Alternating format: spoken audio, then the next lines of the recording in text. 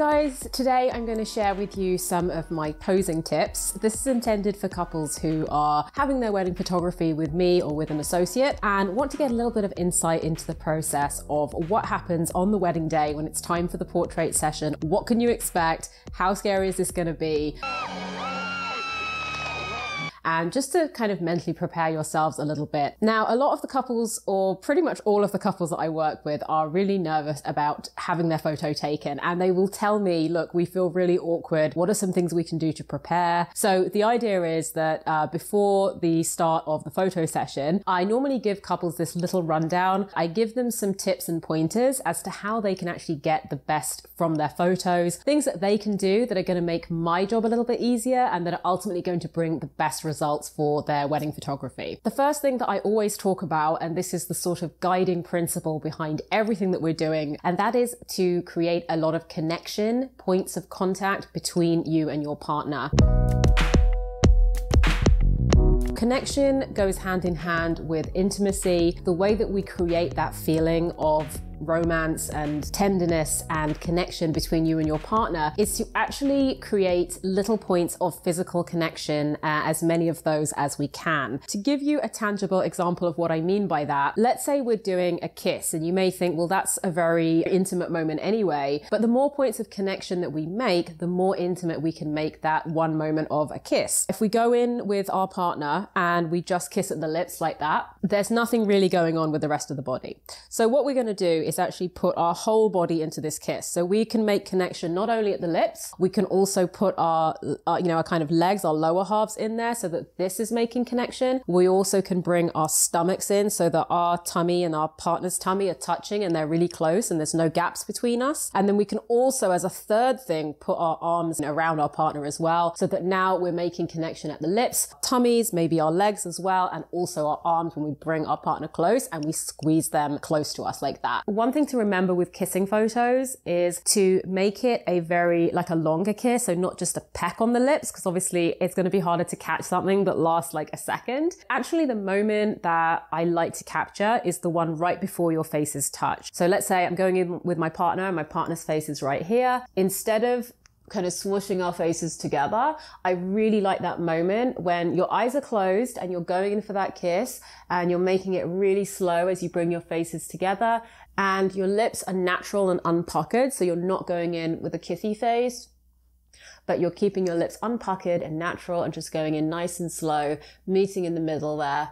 Just maybe tilting the head slightly and maybe even having your noses make like an X shape. That's the moment I want to capture right there. If we are doing a pose where, for example, it's more of a prompt and maybe you end up, your partner's like got their arm around you like that, and you're just hanging out here, you can put your arm on them to create that connection. Connection and intimacy doesn't just mean that you like ram your bodies together as much as you possibly can. Sometimes that intimacy is something very subtle. It also means that there can be very small little points of contact that can be very meaningful and very beautiful in the final images. So one example of that, I love to do this one, is when I get one partner to nuzzle or like just kind of gently sniff at their partner's kind of temple. It isn't something that maybe you would do naturally, but it is one of those ones that actually looks really, really good. If that's accompanied with like a little touch of the other side right here, that can be a very meaningful little gesture. Another great way of creating that intimacy is if you vary up where you're holding your partner. You could hold them at the waist, which is what we kind of do in the default pose, but we can also move that hand up so that we now are cradling our partner's face. When we do this, we're just using the very tips of our fingers just to softly touch the partners right here, the back of their neck, maybe around their kind of jawline or their cheek. Sometimes with connection, less is more, but I'll guide you through more of that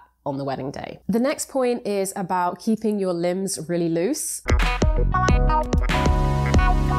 And this one goes hand in hand with the first point about creating connection. So to give you an example of what I mean when I say loose limbs, I'm going to give you an example of what the opposite of that looks like, and then we can kind of work backwards from there. Let's say our limbs were super stiff and straight. My arms are just going to be kind of hanging out right at the front. Now, as you can see, this doesn't look great in the picture. So what can I do to create a bit of looseness in my limbs? First of all, with the legs, you can stagger them a little bit and make sure that each leg is kind of doing something a little bit different. So maybe one toe is pointing down towards the ground. Perhaps one leg's going out in the front like that. My knee is bent, so that you're not ever putting them straight down like this. There are a few things that you can do instead. Number one, you can put, so first of all, you've got to put your arms around your partner. That's probably going to be your main sort of prop. We can put a hand in the pocket. This tends to work best for guys. So for example, you could have one hand in your pocket here.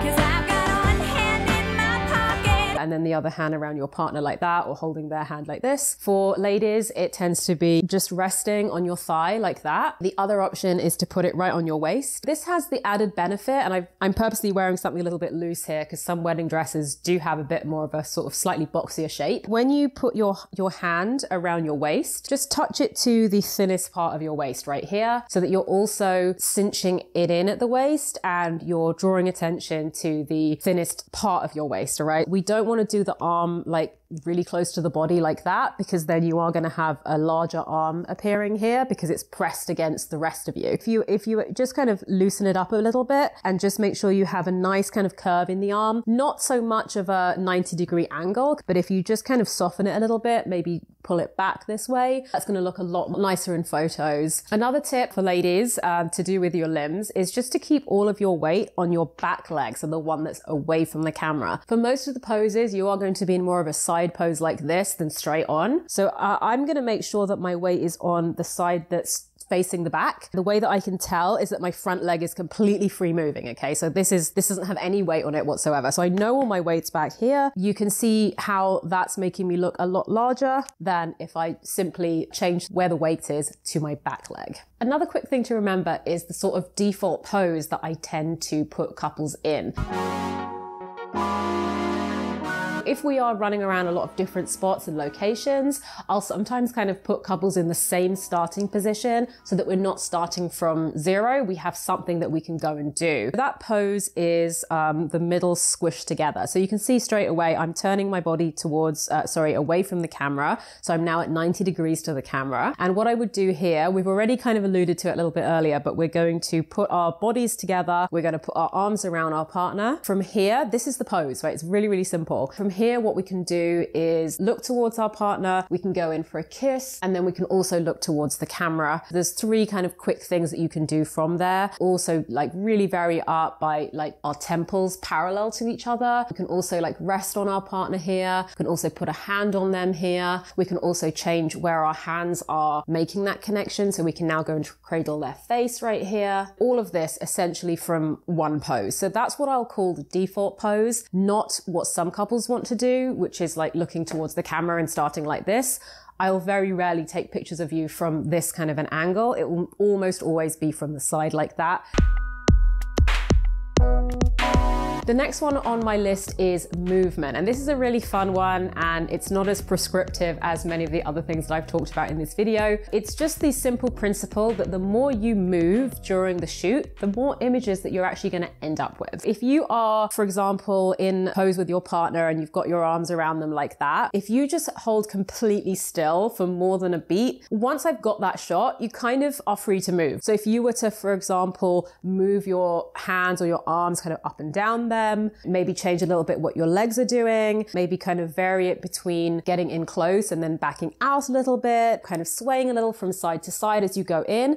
Hold me close, sway me more. That's going to give a lot more photos than just doing one thing and keeping your limbs and all of the parts of your body completely still. Another point about the idea of movement within a shoot. When you are doing something, when you are engaged in an activity, even something as simple as just walking, you're just like in your own natural zone, right? You're kind of having this moment where you're not self-conscious. It's way more awkward for a lot of people to stand there kind of looking at the camera, having to hold it for a certain length of time than it is for them to just, oh yeah, walking. Yeah, you're going to feel more natural and more comfortable when you do that. I'll kind of have you guys be a little bit more camera unaware for these ones, just holding hands, looking towards each other. She told me to, Maybe to make things more interesting, you're going to be swinging out and like coming together like that. Because when you're doing that kind of thing, it makes for more spontaneous and real reactions. And you're really letting your guard down when that happens. I think that for many people, they are kind of waiting for me to give them the prompt for the next thing. Then feel free to move around a little bit and also to take poses in your own direction